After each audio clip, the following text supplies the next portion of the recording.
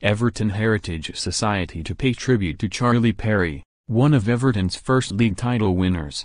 The life of one of Everton's first league title winners, the redoubtable Charlie Parry, will be commemorated at an event organised by Everton FC Heritage Society, in partnership with Oswestry Town Council. And fittingly for only the third Evertonian to represent Wales in a full international, the event will take place on Friday, March 1st, St. David's Day. The event will take place at 11:30 am at Oswestry Town Cemetery and will see the unveiling of a headstone at the, currently unmarked, grave of the footballer, who died in poverty in 1922, aged just 52.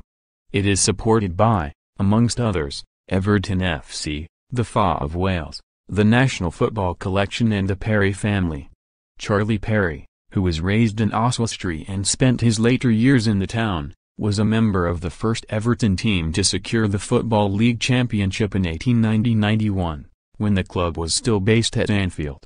He also holds another, unwanted claim to Everton fame, when on his Football League debut, at Anfield, on the opening day of the 1889-90 season against Blackburn, Charlie scored in a 3-2 victory over Blackburn Rovers and was then sent off by the appropriately named referee Mr Glump after 82 minutes for persistently fouling Forrest.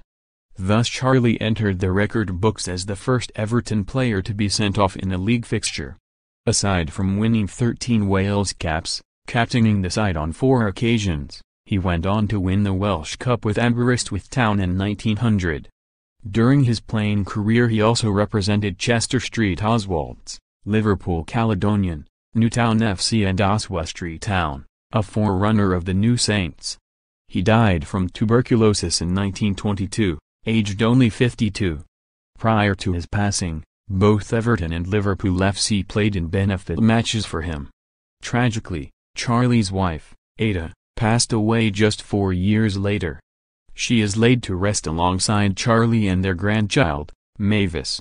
EFC Heritage Society has conducted grave rededications and restorations for a number of notable former players and club officials. It decided that Charlie's grave was worthy of restoration in light of his outstanding contribution to the club's early successes.